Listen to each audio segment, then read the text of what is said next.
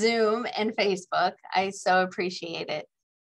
I'd like to go ahead and start off with prayer as we do in unity. So if everyone would just lower your gaze or close your eyes and just take a moment and get centered with that divinity inside of us. And here we are together to open our minds, to open our hearts, and to dive in to explore the topic of acceptance. And as we do this together today, let us always remember the truth of who we are and that we are one, no matter if it is virtual or in person. That energy is in us, around us, and through us, and we are connected. And we are grateful for this truth, for this understanding, and for being in the presence and the power of God. And so it is. Amen. My son will be graduating from college next Friday. And while this is a great and wonderful thing, there is a little bit of bittersweetness with it. He will be moving on with his life. He will be moving out of our house, getting a job, getting an apartment, and creating his own wonderful life. And so I found myself lately having a hard time accepting this, because not only does it mean I won't see him as much, but it also means that my life is hitting yet another tier, another level. And my life is moving forward also. Is there anything that you've always kind of had a hard time accepting? I'm sure you have, because it seems to be human nature that we resist sometimes what is. Acceptance just is. And today I want to talk to you about acceptance. I'm going to define it. There are a couple of different definitions, but then I'd also like to give you 3 tools to help you get into acceptance. So one definition of acceptance comes from the dictionary, and that is the action of consenting to receive or undertake something offered. It also says the action or process of being received as adequate or suitable, typically to be admitted to the group. But if you look in psychology, they have slightly different definition. So this comes from the American Psychological Association, and it says a favorable attitude towards an idea, situation, person, or group. In the context of psychotherapy and counseling, it is the receptive, non-judgmental attitude of therapists or counselors which conveys an implicit respect and regard for their clients as individuals. Acceptance. I am in AA, and acceptance was a word that I heard a lot in the beginning. I had a sponsor that I would call her and I would say, this person did this person did that. I'm just really not happy, blah, blah, blah. I would go on with all my complaints. And when I was done, she would say, Brenda, acceptance just is. Acceptance is the answer to all my problems today. And I didn't like that answer. I'm like, acceptance is not the answer to all my problems. But as I grew and as the years went by, I learned that acceptance is the answer to all my problems. But getting there can be a challenge. How can you accept things that feel very harmful or feel very bad or negative? John Kabat-Zinn's book, In Coming to Our Senses, Healing Outside of Ourselves and the World Through Mindfulness, writes this about acceptance. Acceptance doesn't, by any stretch of the imagination, mean passive resignation. Quite the opposite. It takes a huge amount of fortitude and motivation to accept what is, especially when you don't like it. And then working wisely and effectively as best you can possibly with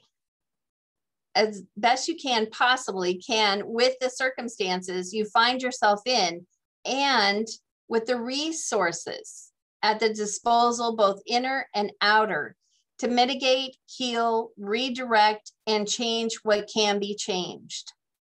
So the resources at your disposal. In Unity, we know that those resources are the God within, that wisdom, that inner voice, that deep, still inner voice that speaks to you. That's your resource. And I found many times when I wasn't accepting something, if I would just meditate and be still, I would hear the answer. I would hear a way to accept. Acceptance does not mean that you have to like something. It just means that you see it for what it is. It just is. There's a quote by Buddha that suffering is resistance to what is. How many times have we resisted what is? I know there's been quite a few times. And when I'm resisting what is, then I am creating my own suffering. And that, in a way, is also our third principle in Unity. Your thoughts create your reality. So it's within that surrender, that breathing into, okay, this is what is, that I'm able to get out of that resistance, to start changing my thoughts. Okay, this isn't so bad. Like with my son, it's a part of life. It's natural. I want to see him succeed. I want to see him grow. I don't always want him living in my house. So the more I go on with my thoughts and I change them, the more acceptance that drops into my heart. I'd like to read to you from AA's big book. This is a very famous page, and it's on acceptance. And it says, "And acceptance is the answer to all my problems today. When I am disturbed, it is because I find some person, place, or thing, or situation, some fact of my life unacceptable to me. And I can find no serenity until I accept that person, place, thing, or situation as being exactly the way it is supposed to be at this moment. Nothing, absolutely nothing, happens in God's world by mistake. Until I could accept my alcoholism, I could not stay sober. Unless I accept life completely on life's terms, I cannot be happy. I need to be concerned not so much with what needs to be changed in the world as on what needs to be changed in me and my attitudes. Acceptance just is." I'd like to go ahead now and give you some steps that I have learned, some tools to get me into acceptance. And the first one is awareness. So being aware of that person, that situation, taking a really good step back and looking at it, maybe even looking at it through someone else's eyes. Being aware. That helps me get into, well, what stories am I telling myself? What stories am I telling myself about this?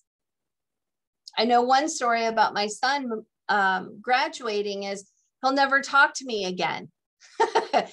And of course, that's a story, because of course he's going to talk to me again. But if I get deep inside of that, and if I don't have that awareness that this is a story I'm telling myself, then I'll be suffering, because again, I'm resisting. So awareness is one of the first steps. The second step is acceptance. So when I'm aware, then I can drop in, like we talked about, and go to my heart and listen, go to meditation, go to prayer, and listen for that still voice that guides me. What do I need to know in this moment to help me with acceptance? What will help me shift my thinking? A lot of times for me, it's, of course, seeing the divinity in the other person, if it is about another person. I know that they are also a child of God.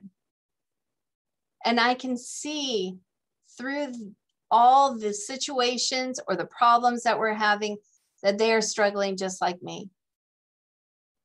And so that could help drop you into acceptance.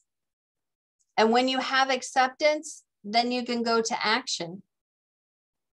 And action might be, saying you're sorry. Action might be coming to a negotiation to compromise. Action might be doing nothing. Action might just be praying, supporting them in prayer. Action might just be saying, okay, I accept that I cannot accept this right now. And sometimes that happens. There might be things that you're just not ready to accept, and that's okay. Sometimes we need to give ourselves permission. I can accept that I can't accept, and go on from there. Acceptance just is.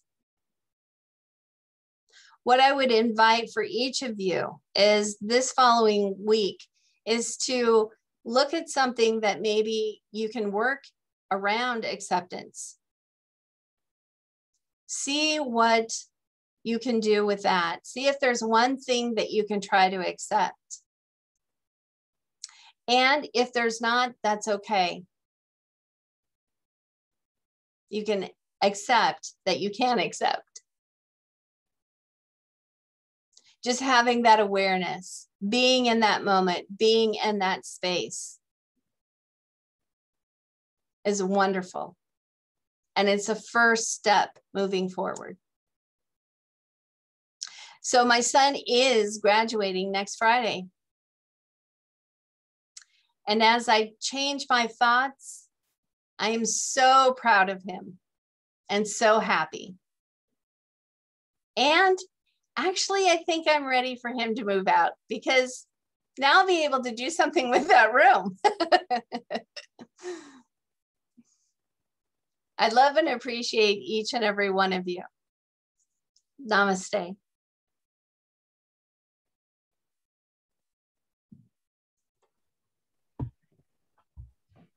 Thank you so much,